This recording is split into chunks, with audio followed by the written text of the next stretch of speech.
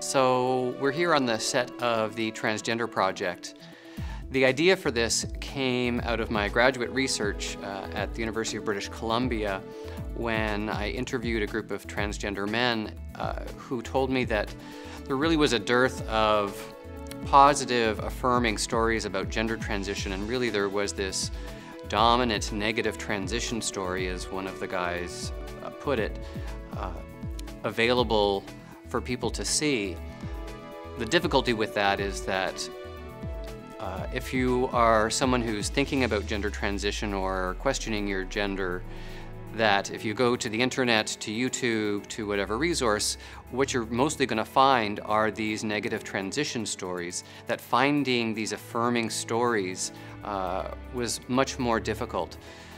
Our thought was that if you were considering transition and you were listening at the door to the discussion around gender, that all you were going to hear were these negative transition stories. And we wanted to fill the void.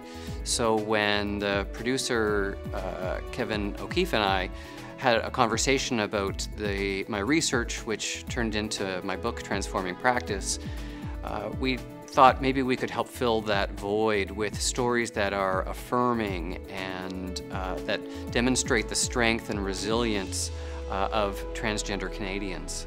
And that's what brought us to this project.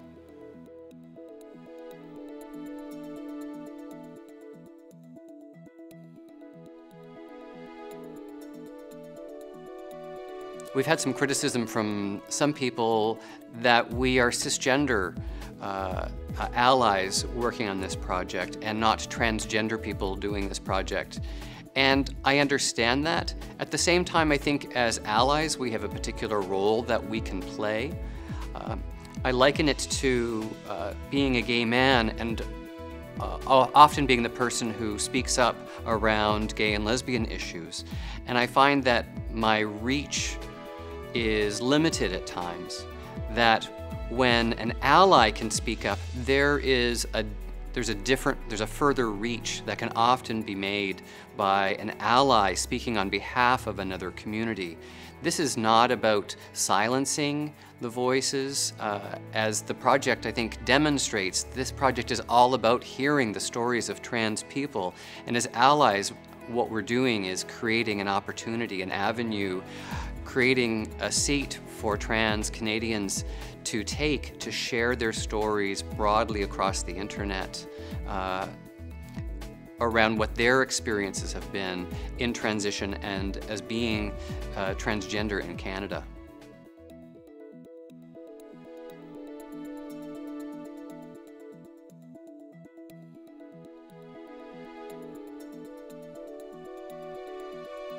I encourage folks, if they're in a safe place to do so, to share their stories. We talked with a lot of people, and not all the people who were interested in taking part eventually took a seat with us. There is an understandable need for maintaining your safety and being at a place in your life where it's appropriate to be open. If you're young or living in a smaller community, or you're in a unique job, it may or may not be appropriate or safe for you to share that because of your livelihood or because of violence. That said, the more people who do share their stories, I believe the less oppression, the less violence there will be. So if you feel like it's an appropriate time, we invite you to share your stories, and please let us know. We'd love to hear your stories, watch your stories, and see them on YouTube or posted on the internet so that others can find them as well. And we'll do our best to try and help get your stories out.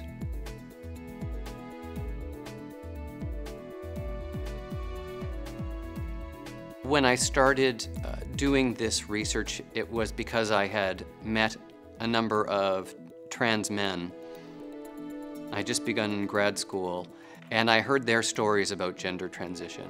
And then I went to read the literature There was such a discrepancy there. I was hearing these wonderful and rich stories, and in the literature, all I was hearing was this group of people with psychiatric disorders, and it moved me to find these stories.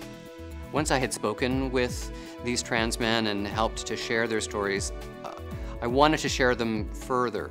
That's why I wrote the book. I wrote the book for healthcare providers because I knew that that was a media, an avenue that service providers would use to be able to provide better healthcare service to trans men. I knew that the book would be of interest to trans men and trans communities as well, because those stories are so powerful.